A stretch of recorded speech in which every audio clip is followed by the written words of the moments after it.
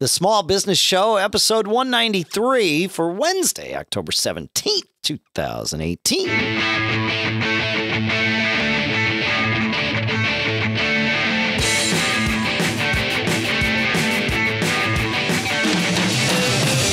Greetings, folks, and welcome to the Small Business Show here at businessshow.co, the show BFA Small Business.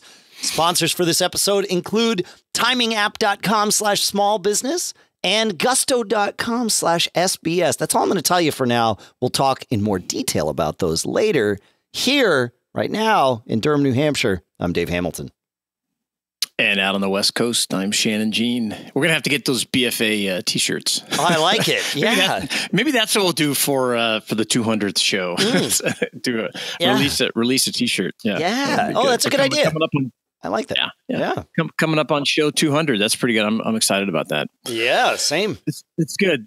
It's it's interesting. We're pre-recording this show because we both have other obligations on the 17th, but it always brings me back to one of the first things you told me when I came to you and said, "Hey, I have this idea for a podcast. I want to talk about, small business, as I love doing it, and I want to give back to the small business community." And the thing you taught me was one of the most critical things about the podcast is being consistent. Yes. And always being, okay, if you're going to do one episode a week, one episode a month, one episode a day, you need to be consistent so your audience knows, that it's coming. And I thought that was so great. And I thought about thinking about that earlier this morning as I was putting notes together. And that's part of, consistent and scheduled content that your followers come to rely on. Yeah. And I think that has served us well over the last few years.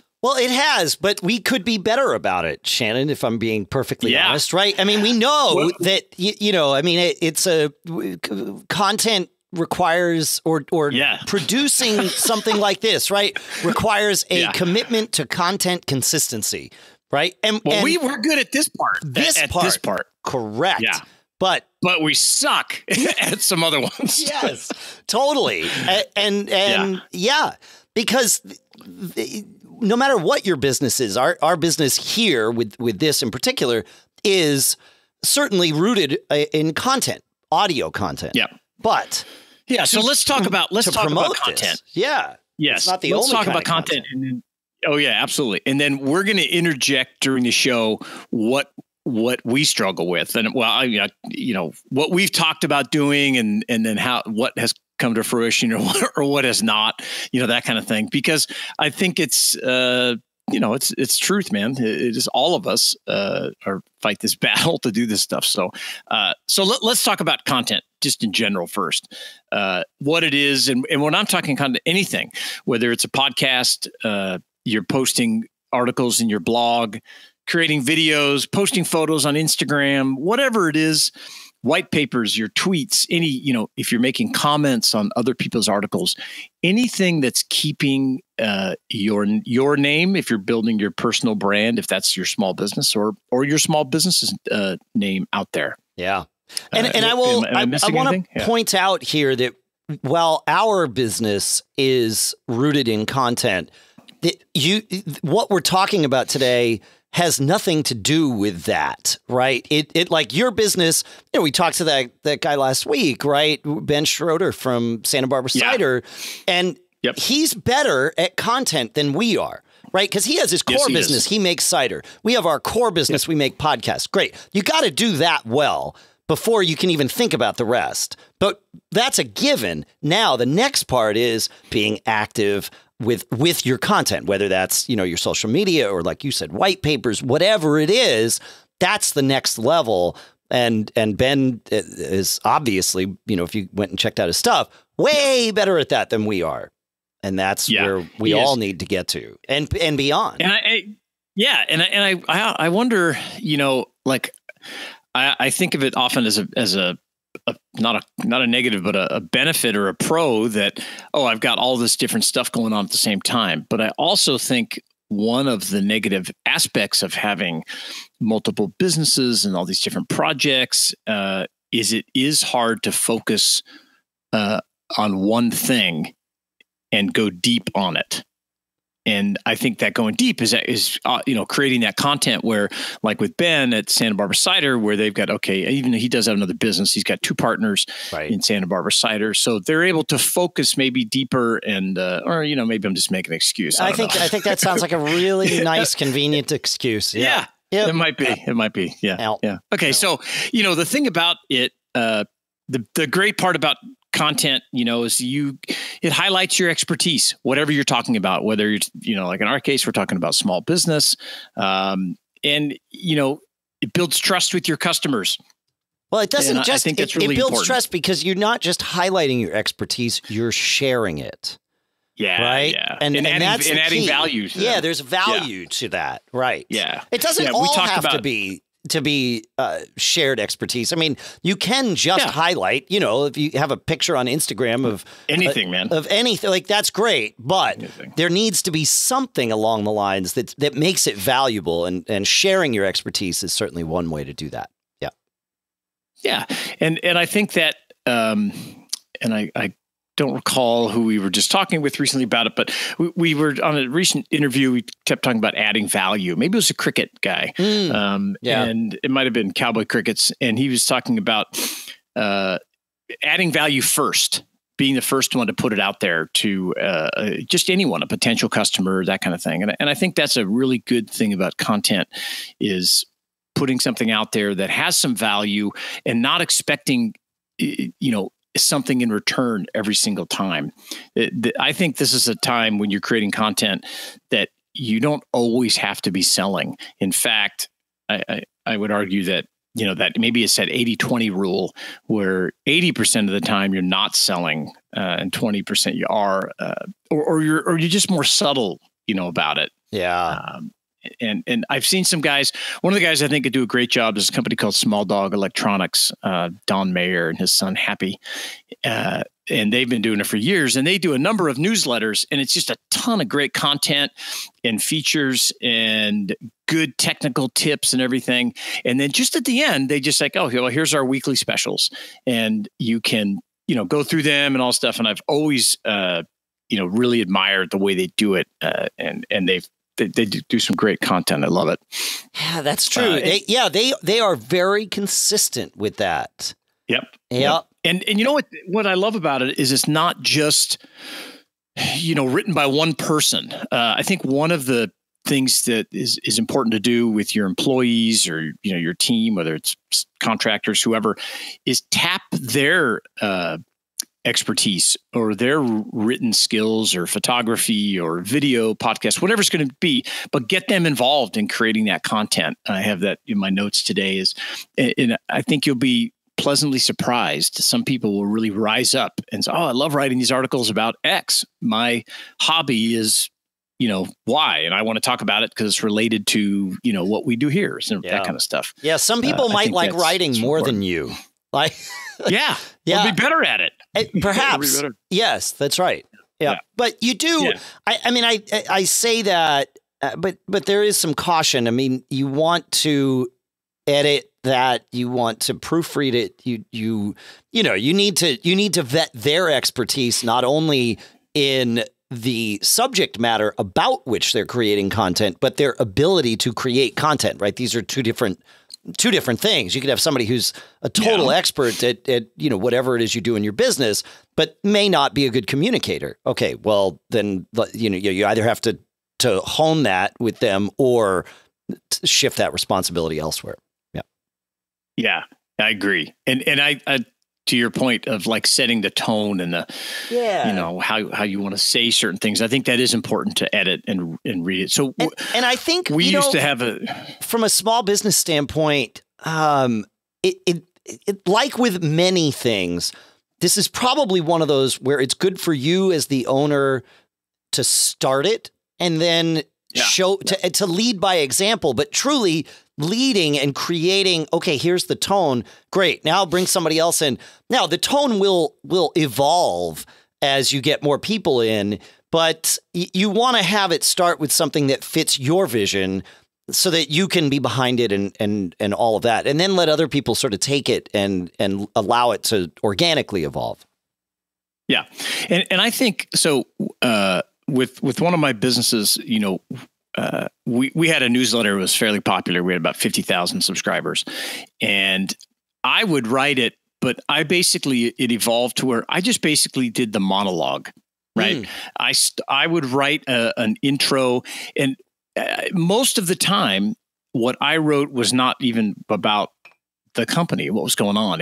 I just wrote about what was going on in my life. It was kind of a social before social, and it was when my kids were growing up, and I would often share, little things about, one of the most popular ones I ever wrote was when my son was, 3-4 years old. And I was like, hey, help me out here. My son, eats his boogers, and how do I get through this? And it got a tremendous amount of feedback but right below it, then I had another employee that would write like tech tips, because we were in the tech business. And then we had someone else write another column, if you will. And then finally we had the specials at the bottom, and we used to just divvy that up, and we would meet and put all that content together.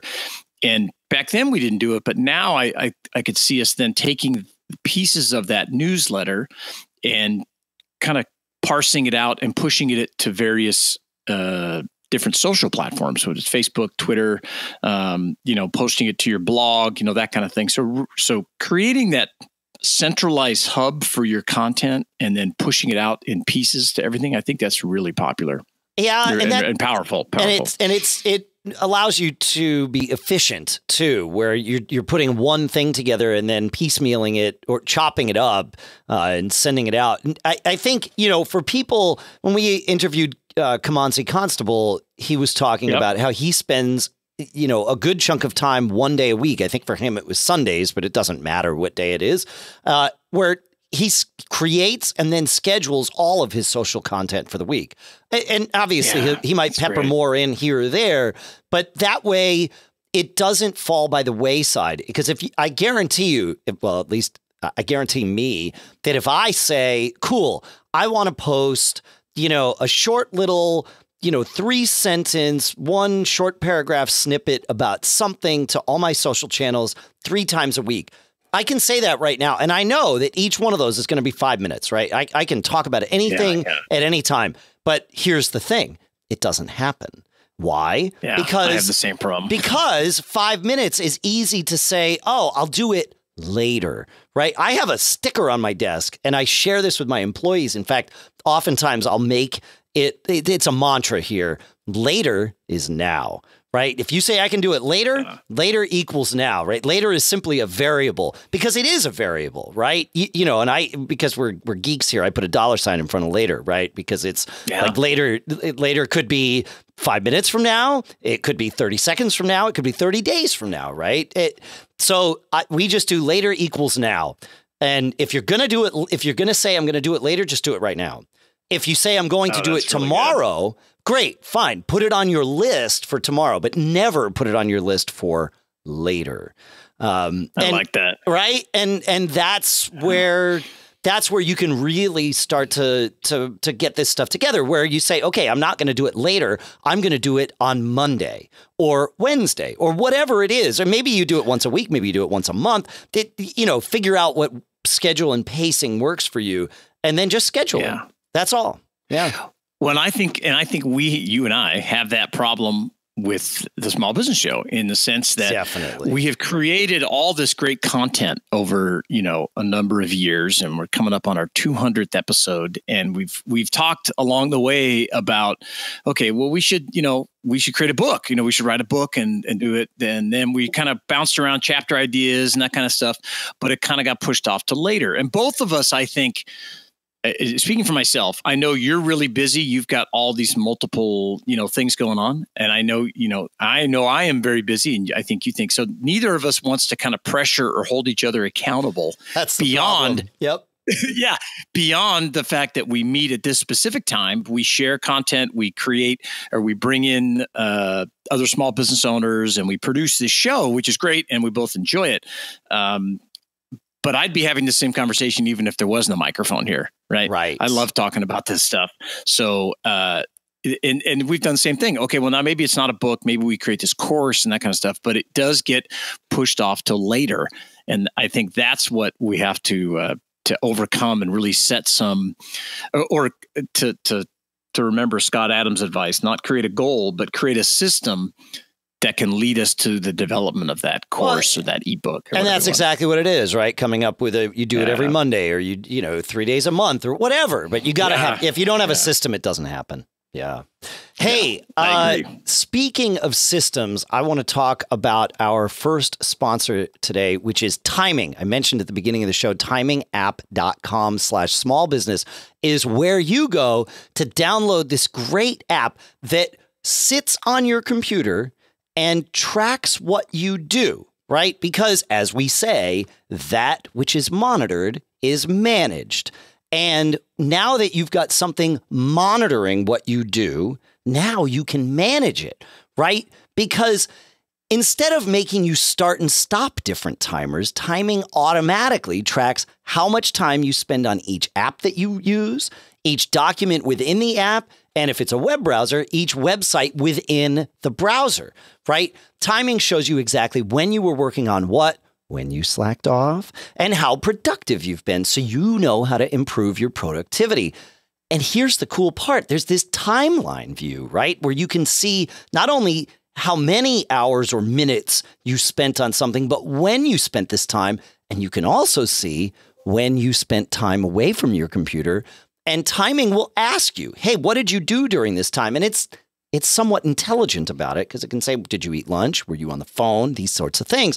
So it makes it really easy to fill in the gaps in the monitoring. And then it judges you because, hey, that helps us manage, right? So it'll tell you, oh, yeah, today you're at 51% productive time. Well, I want that number above 80, right? So, you know, you can go in and you can say, actually, no, when I'm on Facebook, that's actually me creating my content. Or maybe some of the time you're on Facebook, that's you creating your content for your business. Maybe some of the time it's just goofing off. And you can categorize that different stuff so that you can really get it done right. Timing automates all of this, all of your time tracking to save you as much time as possible. It's a really cool thing. And I find it immensely valuable. You can even sync it between multiple computers so that you've got all your stuff if you're like me and you work on different things. Check it out. Go to timingapp.com/smallbusiness. There's a link in our show notes here. And that's where you're going to download Timing and start monitoring so that you can start managing, and you get to go download it for free.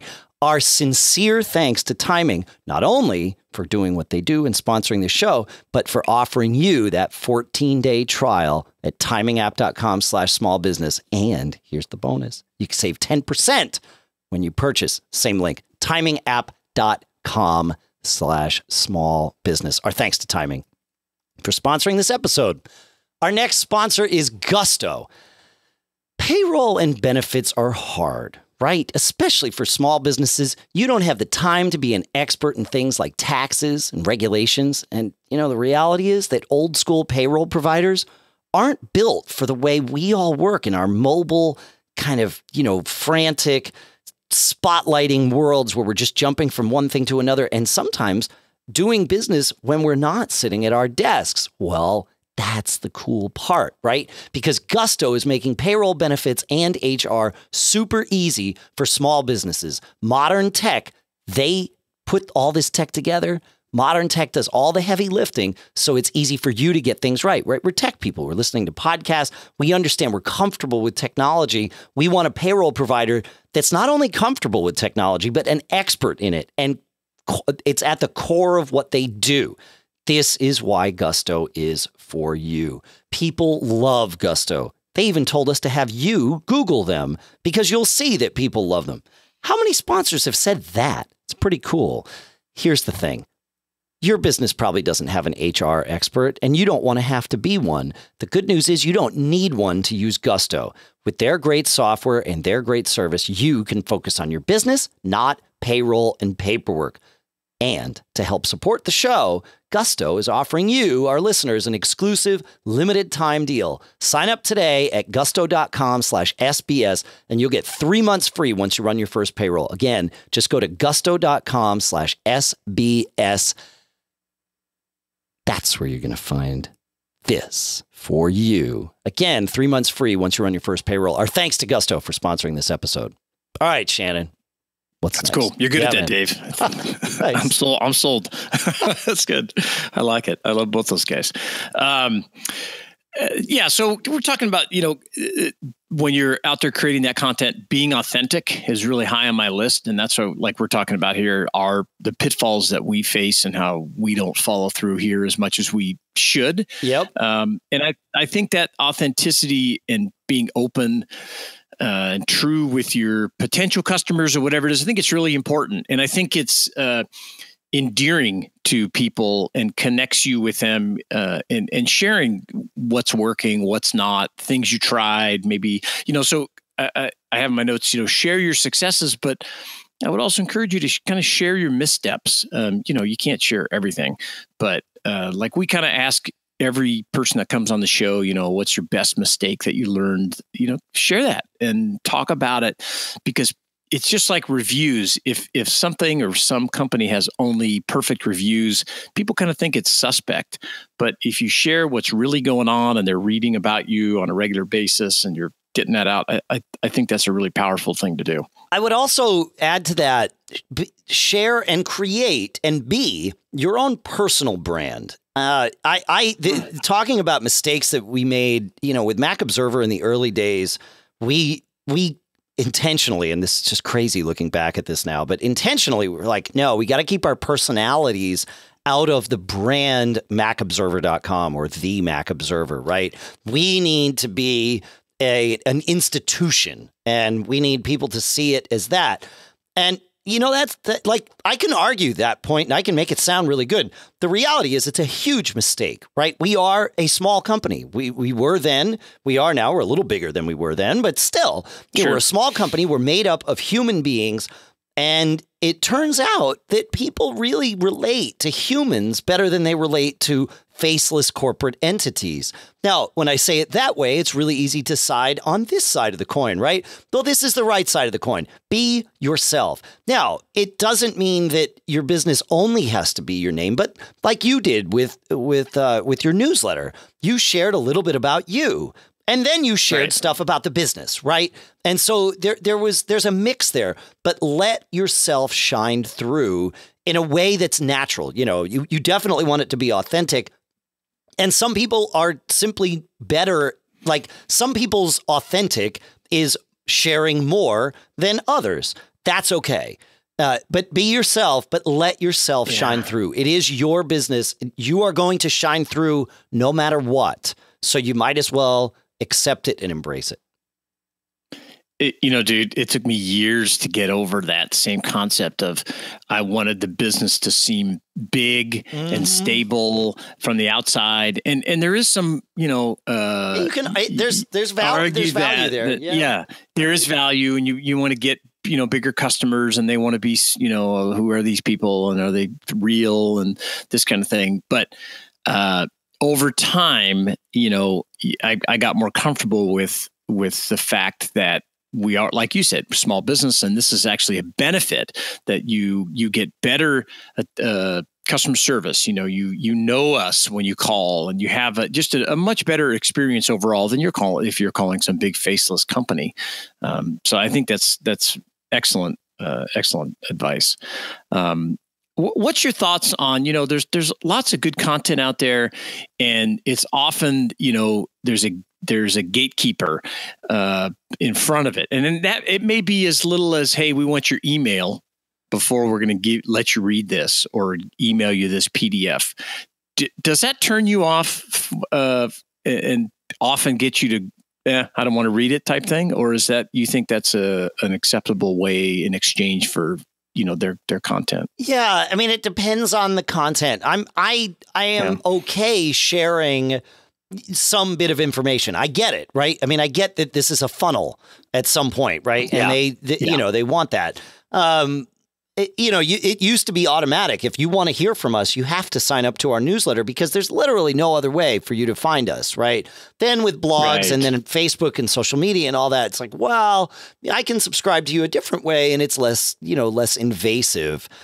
At least it seems that way. Of course, sharing your personal information with Facebook is different, but it is. Yeah. So I'm okay with it, but it's really hard for me to put myself in someone else's shoes because I'm a small business owner, right? And so, I bring that baggage to the table, and some of it's bad and some of it's good, right? It's like, oh, I get it. Yeah, sure. Fine. I'll let you have my email address. And of course, I think like everyone, I have an email address that, I can use that I know that I only use for that kind of thing. Right. So yeah, I'm okay with it. And I think it's fair.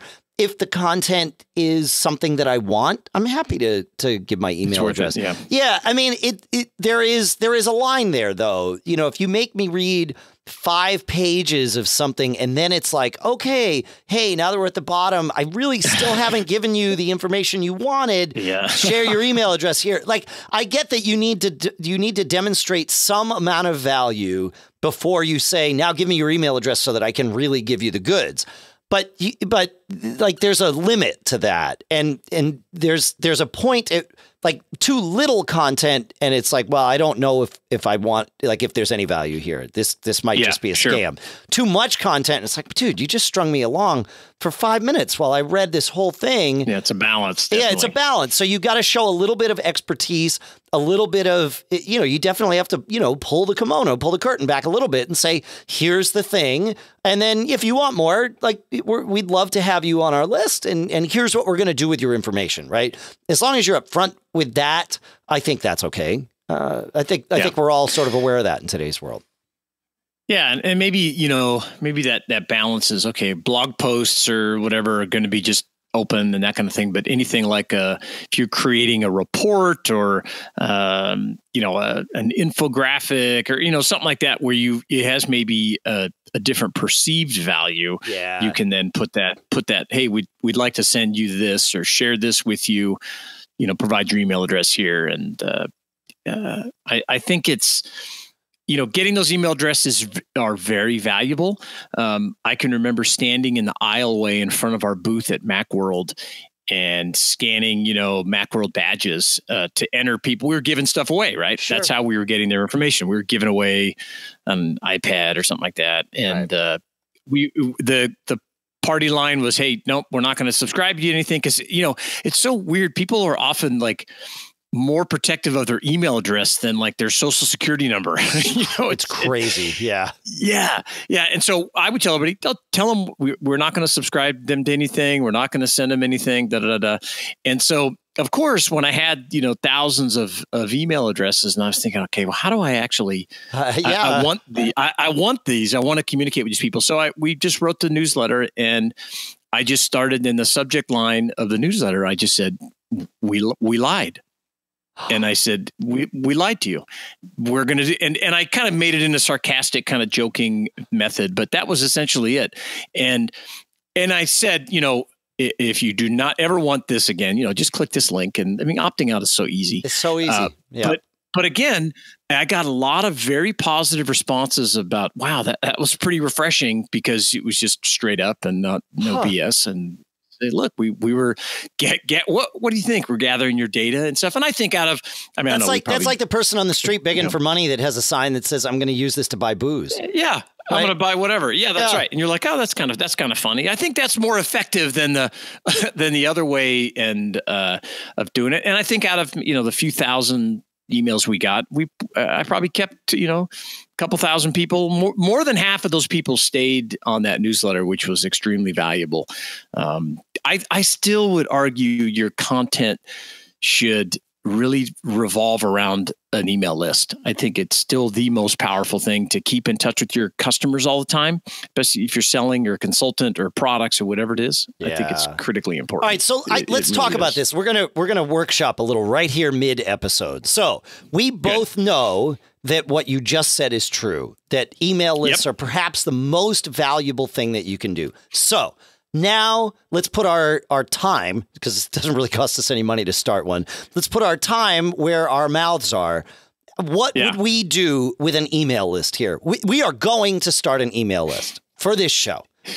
So what would the purpose to be? To increase subscribers, right? And try to get them to retain subscribers, right? Yeah, because if we can get you folks on an email list, right, and then when we put a new episode out, we can push out to that email list and say, hey, we have a new episode this week. We talked about these things that we talked about, and one of them would be starting an email list because that's this week. And telling you, hey, you should, if you haven't listened in a little while, please come and listen. Like just reminding people of the value that we provide. And perhaps in the email, again, putting our time where our mouths are, offering some tips, right? Like the tip might be start an email list, like the takeaway from this show, and learn about the concept later is now, right? Like if we can put two of those little things in there, boom, it's like, oh, right. These guys have good, like they share good stuff.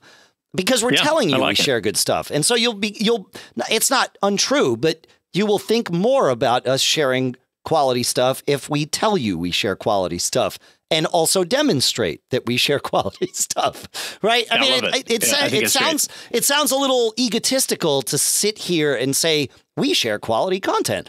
But we do. Yep. And so let's show you a little bit of that. And if you haven't come back to listen recently, well, maybe this would bring you back. And that's a good thing, right? Yeah.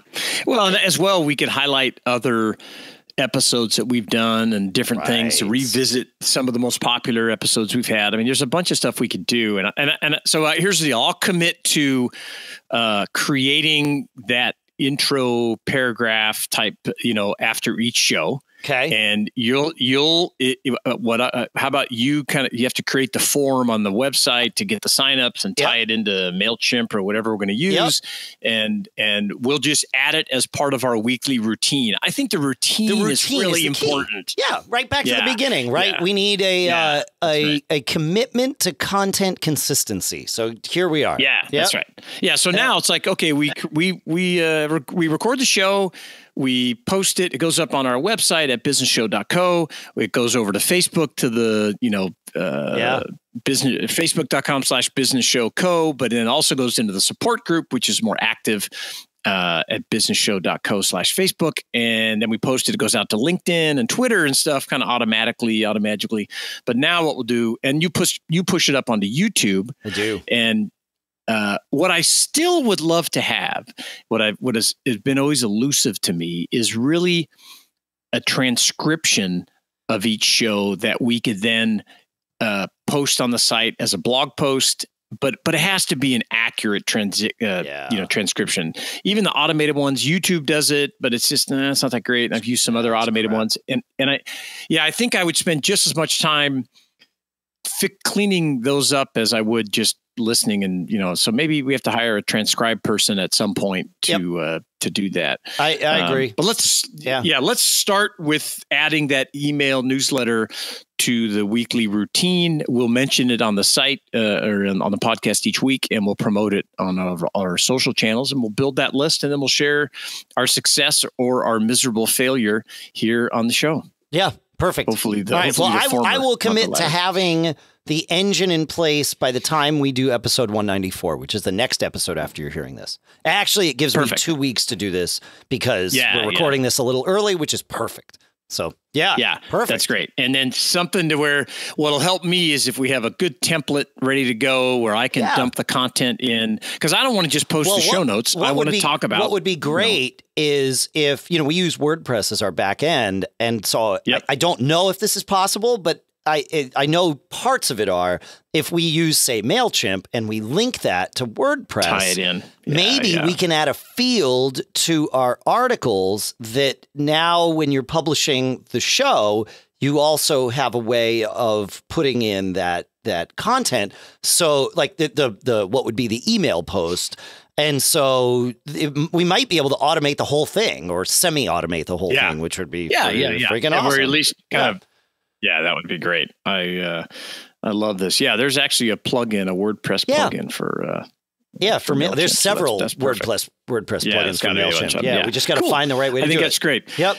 Yeah. So the key, I think, and what I'll leave everybody with is the key is always be creating, and you're probably doing it in some fashion, and it doesn't have to be, long or big. It can be short and sweet. Think of your social media posts that I know you're doing now. Those are quick and, brief.